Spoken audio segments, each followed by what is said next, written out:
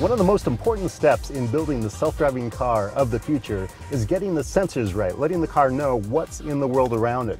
Right now, I'm in a car by Renesas, a chip company that supplies chips to automotive manufacturers around the world. They're just testing out their new R-Car H2 chip that can actually enable self-driving. But at this point, we're just looking at the sensor fusion, how these chips process the sensors around the car. So we've got a view right now, a surround view from cameras around this car we're in. And this is showing us what's all the way around the car. And this is being processed by the computers. The computers can use this to help determine what not to hit and where to go, where it's safe to go in a self-driving car. But now let's look to another step in this, how the car finds the lanes it can go into.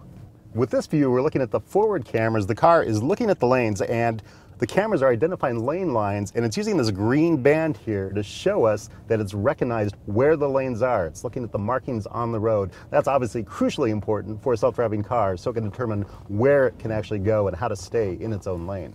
This is what engineers call a scatter pattern. This is sensor fusion. It's taking all the input from those cameras and LiDAR sensors around the car, showing what's around. And you can actually see on here, it identifies specific things like there's a car coming up here and you can see it up here that it's telling us that's a car. The libraries, the computers in the back of this car will recognize these things and apply a label to them. Now this is just a sensor demonstration at this point, but what Renesas engineers are doing are taking this data and figuring out how they can make the car understand what to do in these circumstances when they find these things on the road.